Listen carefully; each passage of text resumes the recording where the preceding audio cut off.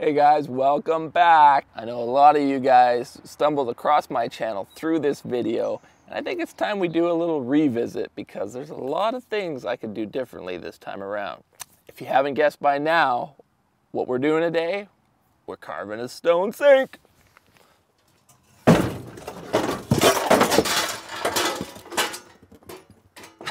That works. And if you haven't seen the original video, I suggest you watch. I'll put a link in the description box below, or you can click up in the corner here to go see those videos. But I've got a few more tools I've added to the lineup so we can do a little bit better of a job this time around, and hopefully we can get it done in around 4 hours. So we're gonna put the clock on, start carving out this stone sink. And I'm gonna show you exactly how I do it and give you step-by-step instructions along the way so that if you feel so inclined, you can go grab yourself a boulder and carve one yourself. Get to work. So the first step of the process is to kind of find out which way you want your stone oriented. So I'm thinking the flat surface on this stone is going to be kind of the edge of my sink right here because it's kind of flat on this top, and the bottom is a bit round, but we want it to sit flat on the countertop. So the first thing I'm going to do is take this inside, where outside, out of the sunlight, because I'm going to use a laser level, and you know that laser levels don't work in bright sunlight. So I'm going to roll this into my shop on the dolly. I'm going to lay this flat down onto the ground, upside down, and then I'm going to use my laser level to shoot a laser line onto the stone base so that I have a kind of a flat reference mark of where a flat surface is going to be, and then we'll cut it out from there so that we have a flat bottom to rest this thing down on while we carve out the sink. Okay, let's do it. Once you got your frickin' laser beam where you want it, just take a Jiffy marker or a Sharpie or whatever, and then just follow that line.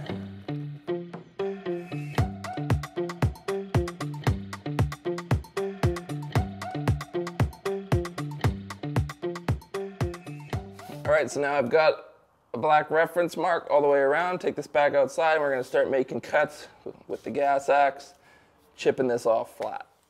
Right after being berated in the comment section on my last stone sink video by all the safety sallies, I've learned my lesson. I'm gonna wear safety goggles and a respirator because I don't wanna die of a cancer.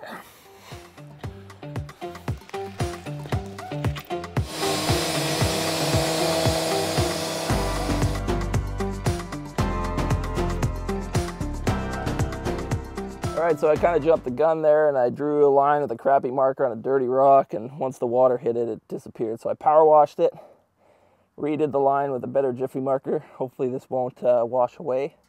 As I'm cutting it, I'll be able to see. Take two.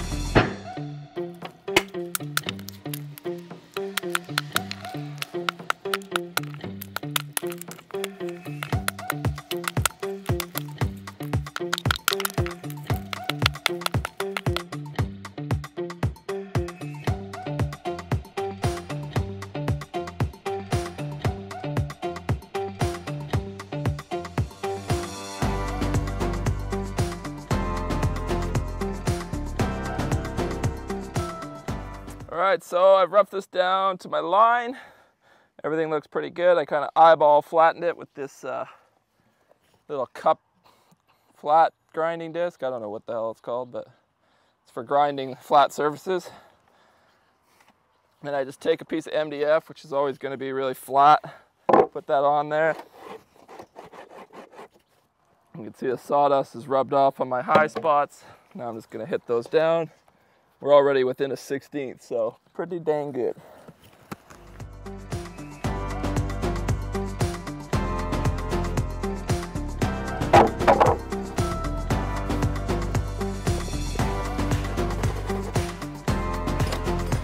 Hey, looks good to me.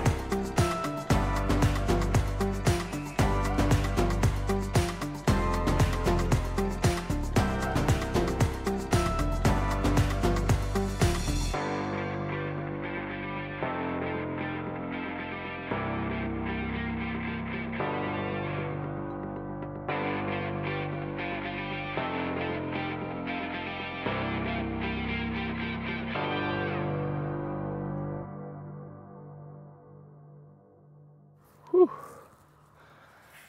So this is the point of the project where you're like thinking to yourself, what the heck have I got myself into? Because there's still a lot of work to do to get this smooth, but you just got to keep telling yourself, I'm carving a stone sink. Ugh, and then just keep at it. So we're into it about, I don't know, 2.5, 3 hours now. And we're close to getting this thing ground out. So now I've switched to this flat diamond blade here. This is going to allow me to kind of grind out those inside surfaces. Now last time I just used one of these flat cutting diamond blades, just kind of used the side of it. It worked okay, but I'm pretty sure this is going to do a much better job.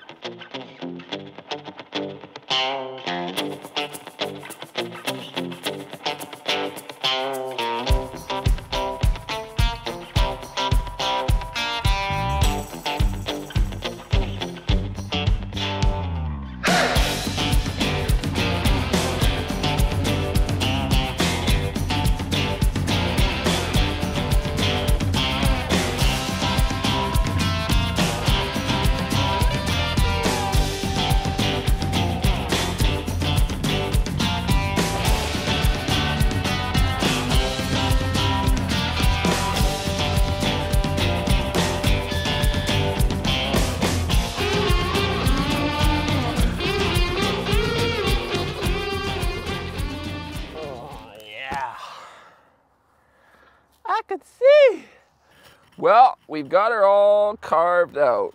I would say that this one is probably carved out as large as the other sink that I made was the whole stone. So we got a much bigger sink. It's deeper. This diamond bit that I used here, the flat surfacing bit, worked beautifully and actually kind of left an even smoother finish to work with here. So this is where I kind of left off on the other one because I didn't have any other tools to smooth it out anymore or polish it up. And it's been about 4 hours, just over 4 hours. And the sink is pretty much ready. All we got to do is drill the hole for the drain. Drill that out, put a drain assembly in, and this thing's ready to go. But I bought some stone polishing pads here, and a little Velcro pad that go on my angle grinder. So I'm going to try polishing this out a little bit more and see what she looks like.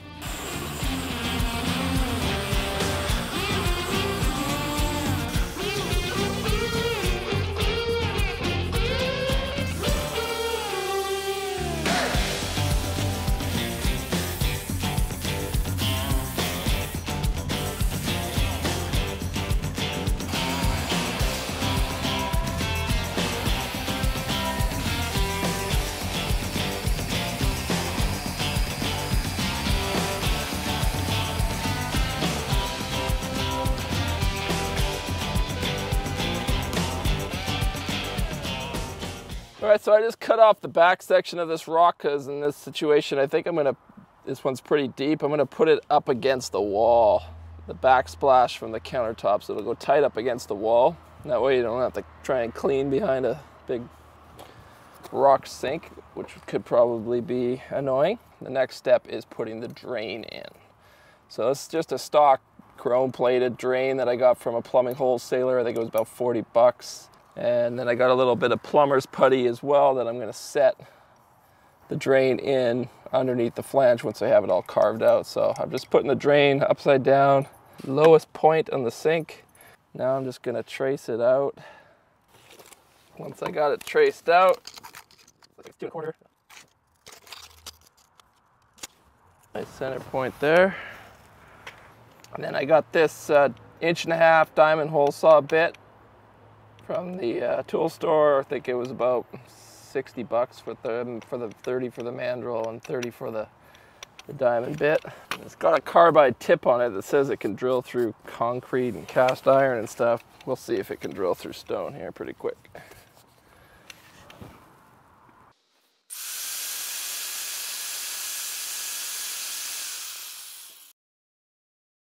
So I'm just putting a 1/4 inch little SDS hammer drill bit here. This will go through the stone, no problem.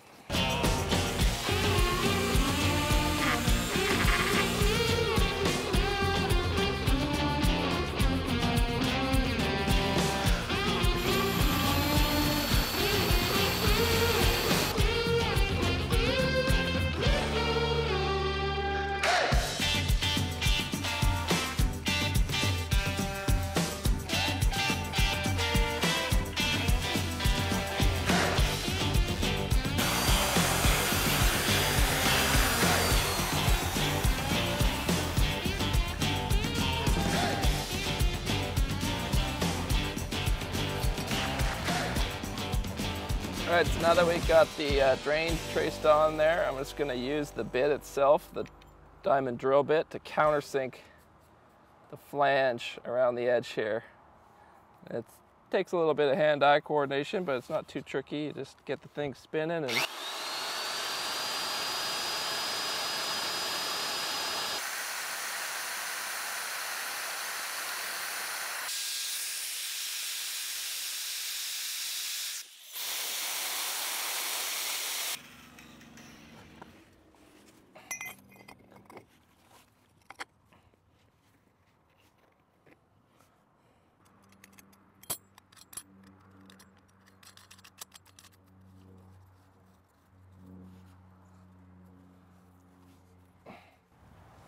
all right, guys, that's how far we got.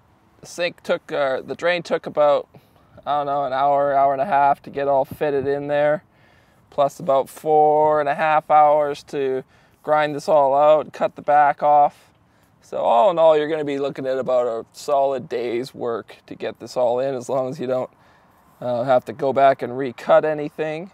Make sure you do it extra deep. The last one I did was a little too shallow and it splashed out a lot. Tools that you're gonna need to get this done efficiently, you're gonna need a hammer drill, as well as a drill with a diamond bit. This little cheapo one, it was like 25, 30 bucks for this bit. It wore out just after I ground this hole out. So it's enough to do one sink, the cheap bit. I recommend maybe getting a more heavy-duty 1.5-inch diamond bit from a diamond or a plumbing wholesaler. They'll usually stock really high-quality diamond bits. You're gonna pay a little bit more though, probably like 75 bucks, 80 bucks Canadian, something like that.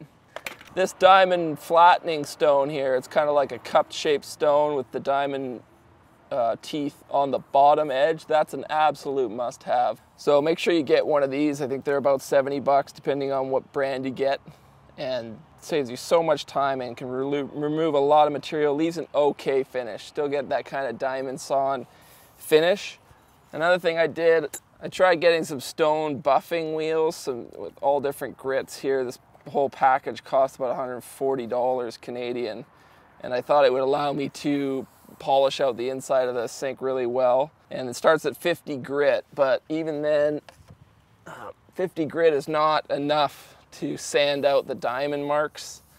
As much as I tried to smooth a nice finish with the diamond blade, it still leaves some pretty heavy scratches, and the 50 grit kind of polishes it out, but you still see a little bit of the scratches. They're just really deep. So unless I would have gone and gotten a bunch more 50 grit pads and just kept sanding, they were pretty expensive. They're like 15 bucks a pad, and I was just like, forget it.